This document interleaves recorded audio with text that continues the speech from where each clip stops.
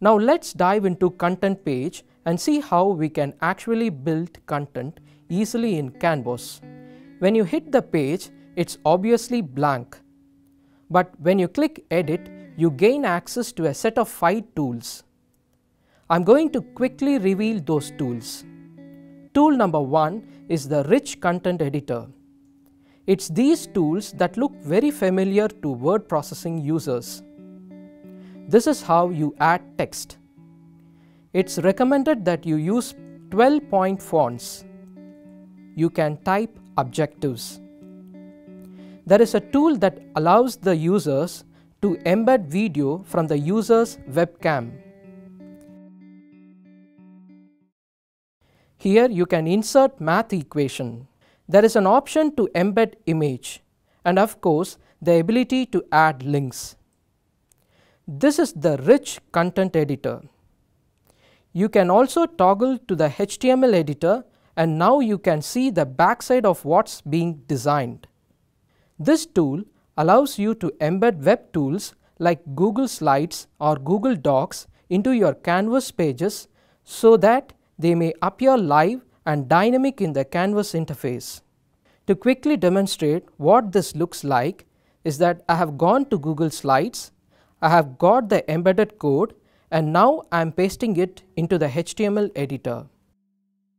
When I toggle back to the Rich Content Editor, you will see the Google slide is now being loaded in the Canvas page and will run in the Canvas interface. This allows us to bring in all the dynamic elements like YouTube videos, wiki images, presentations from web, etc.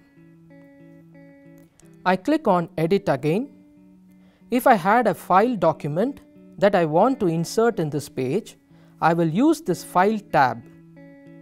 Click on File, click Upload a file. I am going to grab a PDF or some type of document from my computer. I am going to load the document. It's going to automatically be added to the page where I had my cursor. When I click Save, that document is going to be viewable. It can be downloaded by clicking on the link. Having added a document, I am going to click on Edit one more time. Please note that in Canvas, to bring in an image file, you don't use the Files tab.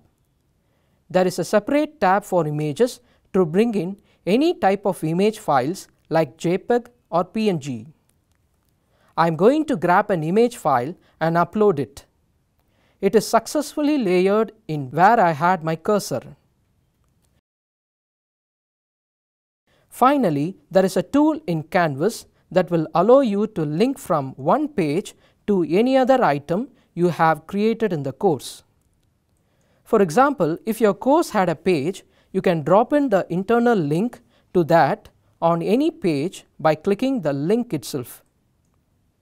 I navigate to my module and having created the lesson objectives, I can now click on Discussion.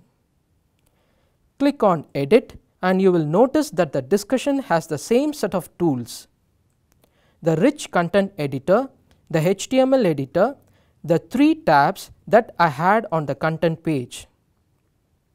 But there are additional settings available because this is a discussion. The same is true for quizzes and assignments. The content page has all the same design tools, but the settings relate to the tool's purpose. Hence, you can see how the set of 5 tools help participants of this course in creating engaging and dynamic learning experiences for students.